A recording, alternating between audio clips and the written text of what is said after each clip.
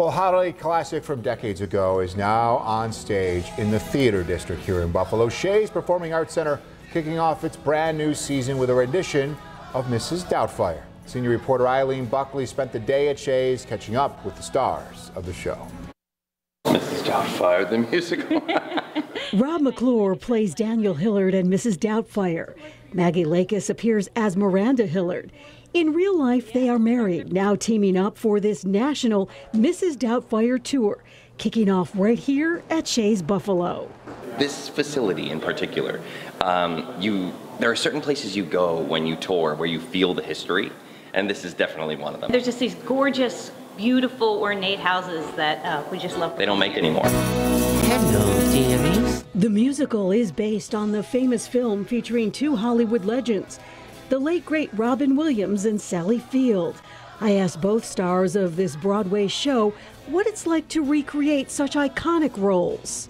It's terrifying, right? I'm as big a fan of Robin Williams as anyone, right? So that responsibility I don't take lightly. And you can feel it. You can feel the audience. There's a moment in the beginning where you can feel them all go, please don't break the thing I love. Please don't break the thing I love. Try to step into Sally Field's shoes. I mean, she's a national treasure, so it's a bit daunting. Both lead cast members tell me this musical will take you places the movie didn't.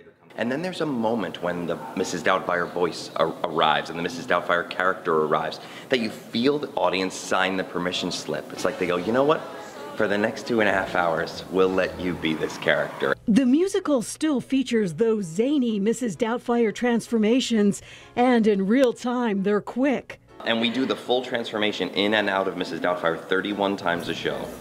And the longest I have to get into it is 90 seconds, and the shortest is 18. And since the show opened at Shea's Sunday, the actors are loving the Buffalo audience. There's just a great dichotomy of people and families coming in, and I feel like the show, the sweet spot is families. It is a family show. Hearing The sound specifically of kids laughing. Yeah.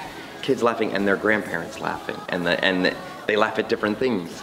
And those family audiences, we cherish them. Now there are still tickets remaining for the rest of the week's 7:30 shows, and also for Saturday at 2 and 8. At Shea's, Eileen Buckley, 7 News.